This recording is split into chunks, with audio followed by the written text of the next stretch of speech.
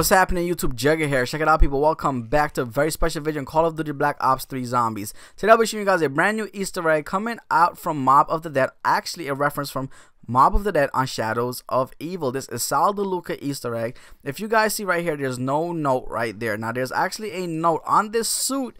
By the spawn area, you're going to throw a grenade at that suit. Now the note attached to that suit will actually spawn right here where there was no note before. Now when you actually grab that note, it's a playable item. You're going to grab it and you're actually going to get a free 500 points when you pick it up. Now this note actually has a signature from SAL DELUCA himself. Boom, I'm going to pick it up right now. Here goes my 500 points. How pretty cool is that? Now this note actually has SAL DELUCA's signature on it. Now we do not know what else to do at this point in time with this note on Shadows of Evil from the SAL DELUCA Easter egg.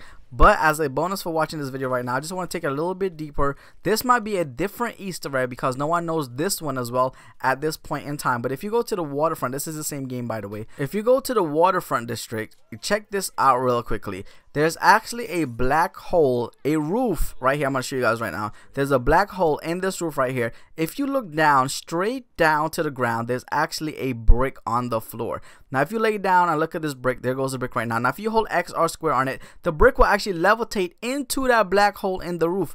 What does this mean? It actually reveals a special code, and that code means something totally different. Now it's a message that I really can't decipher at this point in time because it's a weird, really weird message. I know what it says, but it's really hard for me to explain it. But we will still try to figure out this Easter egg, the SAL DELUCA Easter egg, and that levitating brick Easter egg as well.